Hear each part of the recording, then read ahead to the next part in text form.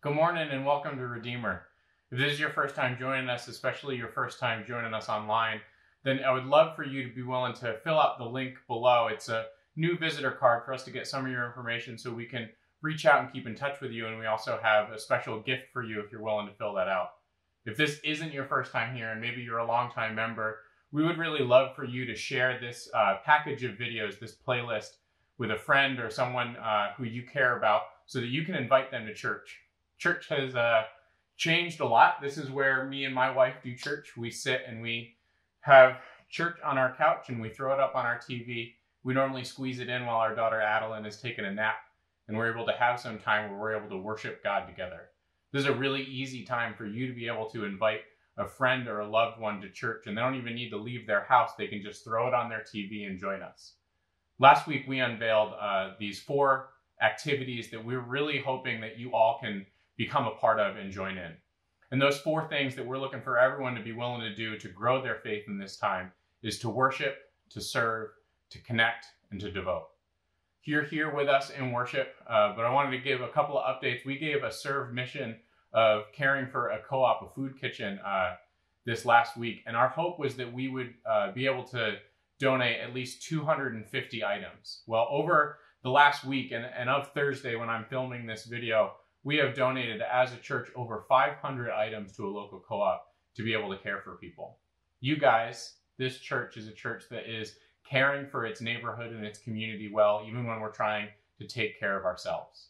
Another thing I really wanted to bring up is our Tuesday and Thursday small group mixers. If you haven't had a chance to jump onto one of those, we would really encourage you to jump onto one of those small group mixers, 7 o'clock on Tuesday or Thursday night. Don't try and join both, just jump into one of them and find kind of the depth of what community has here for you. We would love for you to be able to join us on either of those nights. If you're looking for the link, you can email us and we'll send you the Zoom link so that you can join in. The world kind of continues to change, and as we're continuing to get updates on the current crisis, our session has been meeting every week to be able to keep on top of things and to be able to make some of these major decisions. And so we have one of our session members this week who's going to give us an update. Take it away, Bazzy.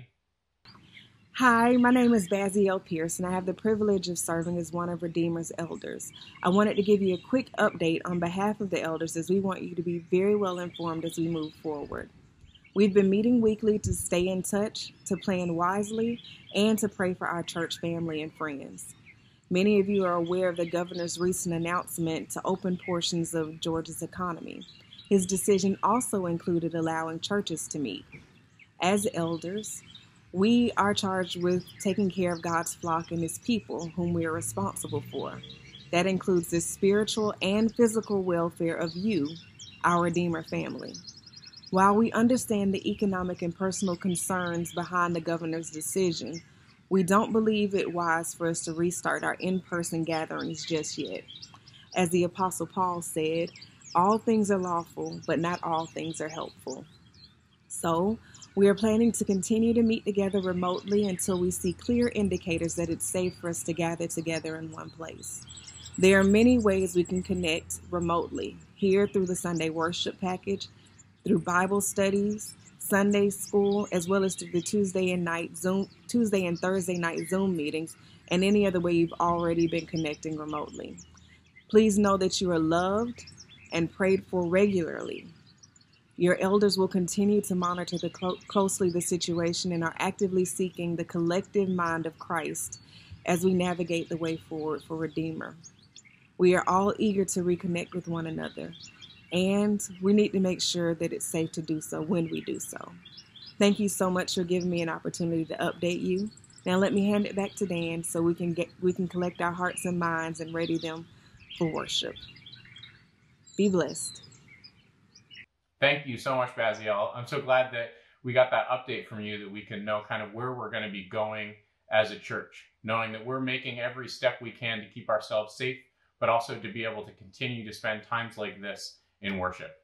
As we've kind of spent some time going over a few announcements, I know that there's a lot going on in your life, so take a minute and prep your heart, prep your space. If you need to take something out of the way so that you can be ready for worship, this is the time in your week when you get to be with God and let all other distractions fade away. So would you take a moment with me in prayer that we can prepare our hearts and our minds to be able to worship him. Let's pray together.